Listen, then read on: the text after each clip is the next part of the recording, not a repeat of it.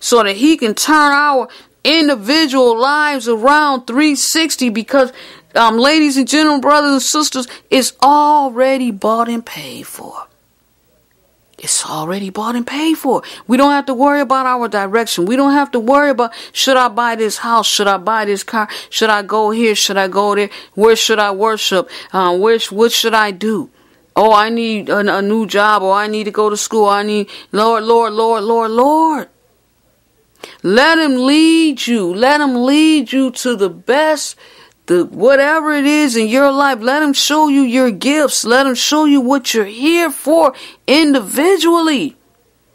And it's all encompassed to the word of God and the loving each other in the spirit. I mean, it's all just put together, brothers and sisters.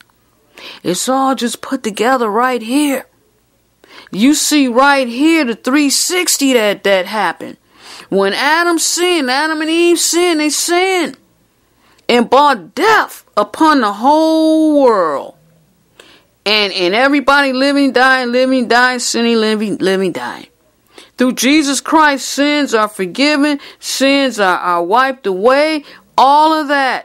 360, he came, even through all of this, God had still love. Love. And 360, when Jesus came and turned it around. Now we have eternal life, everything. We don't even have to be down here right now and what's going on in this world. And we don't even have to be bothered with everything that's going on that the devil has. Rebuked it in the name of Jesus. Whoo! Hallelujah. Woo! Praise him. Praise his holy, holy name. Oh, I get so excited. This is good. This is good. This is good. Whew. The law, reading along, reading along. The law was brought in so that more people would sin the way Adam did. This is the law. But where sin increased, there was even more of God's grace. Even more. You see the reversal here? You see the reversal? You see? Just the opposite is being done. Sin once used death to rule us. Sin once used death to rule us. Doesn't rule us anymore. But God gave us more of his grace, so that grace, G-R-A-C-E, grace, could rule by making us right. By making us right with him. Woo. I don't know about you, ladies and gentlemen. I'm feeling it right now. And this brings us eternal life through Jesus Christ, our Lord. Woo. Clap along with me, ladies and gentlemen. Romans chapter 5. It's party up in here. Holy Ghost party. Romans chapter 5, verse 1 through 21. Oh, Lord Jesus Christ. Thank you, Lord. Thank you, Father. Thank you, Father.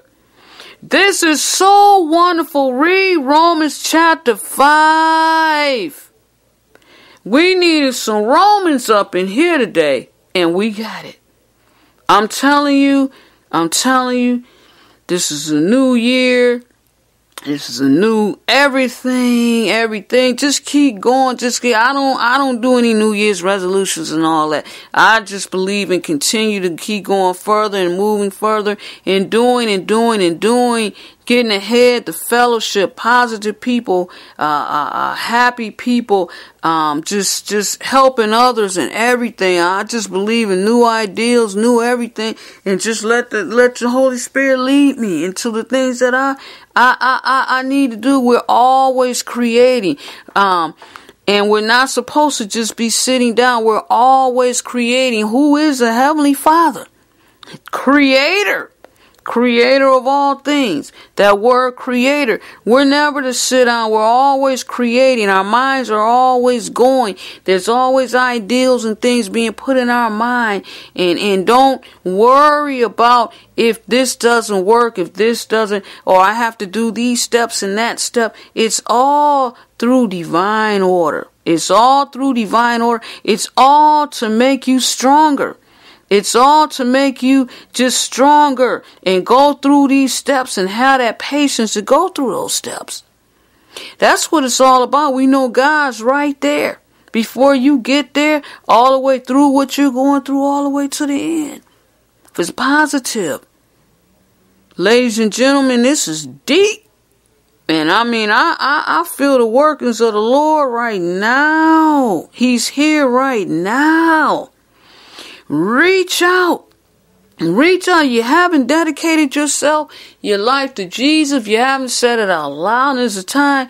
Or rededicate yourself. Right now, I always knew who Jesus was. Always knew. But I learned more and more and more about Jesus, about God, about the kingdom. And I did not know at one time. I didn't know I had to say it out loud. I didn't know I had to acknowledge him like that. I did not know like this. The salvation prayer. Some people say the sinner's prayer, but the salvation prayer. And when I acknowledged it verbally and asked him to come into my life as the Lord and Savior and everything, even before then, things were changing with me. Things were changing. Things would begin to change when he threw that anchor out to me. When he first appeared to me and told me I am somebody, lift my head up. Things began to change. He threw that anchor out. I was tired. I was in a lonely, dark place. I was sad. I was everything. I was all in my feelings. All in my feelings. We are spirit first before we are flesh. I was all in my feelings, all in my conscience, and nobody loves me. My mom and father are dead, and oh my God. You know, all that kind of emotional stuff. I was a wreck.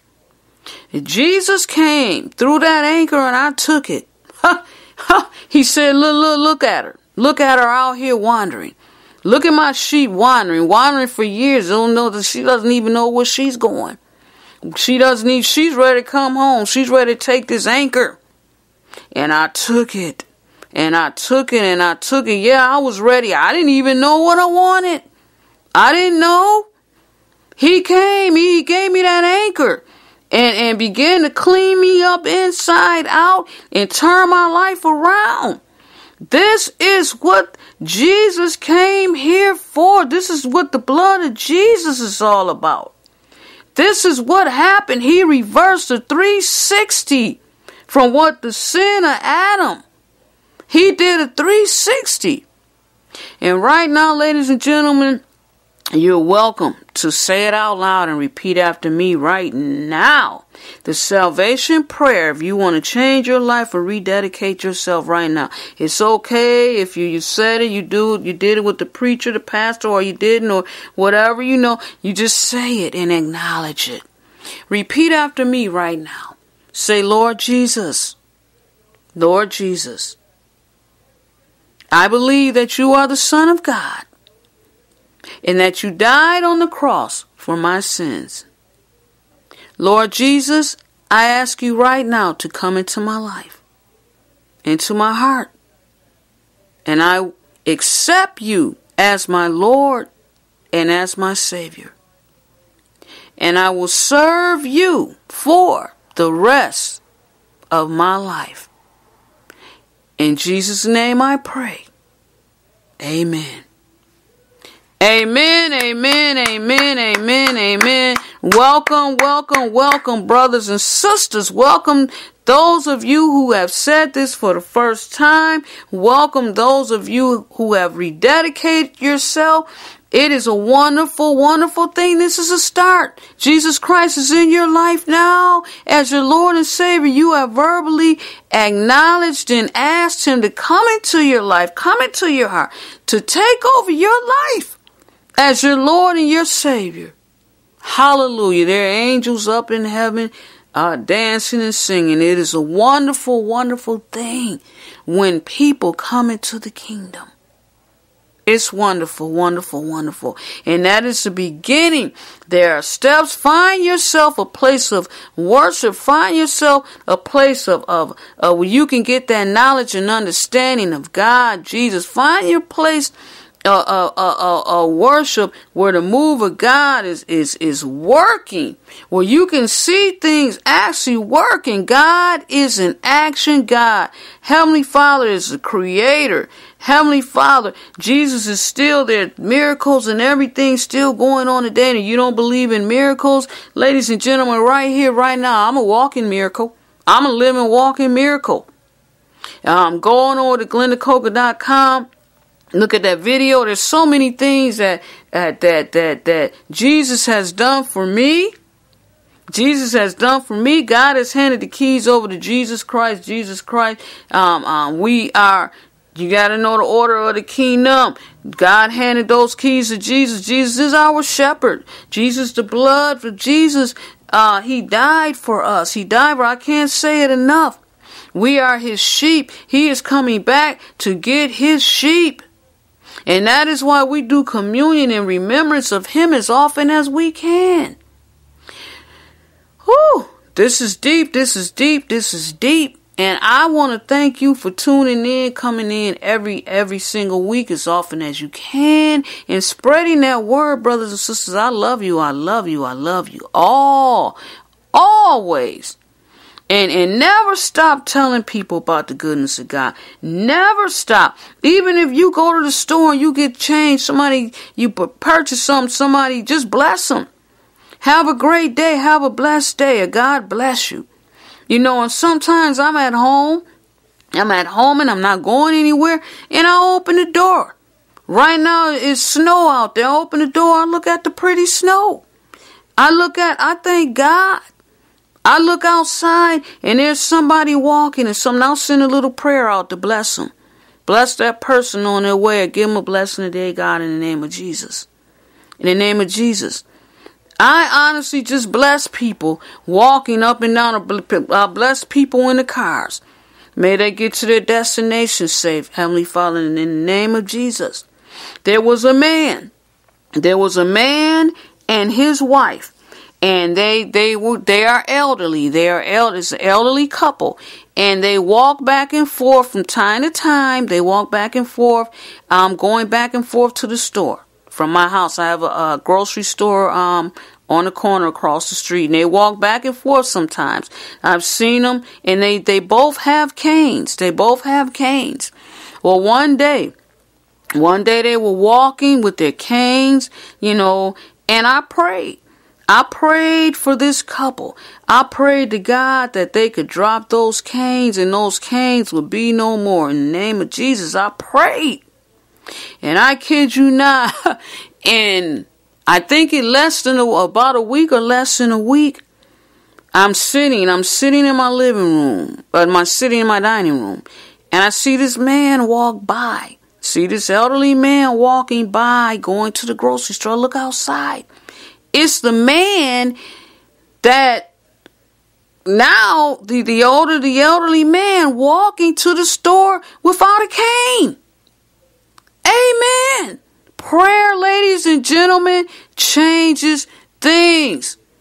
And he walked back, groceries, no cane. And I have seen this man, I don't know, over a year or so, walking back and forth, him and his wife with a cane.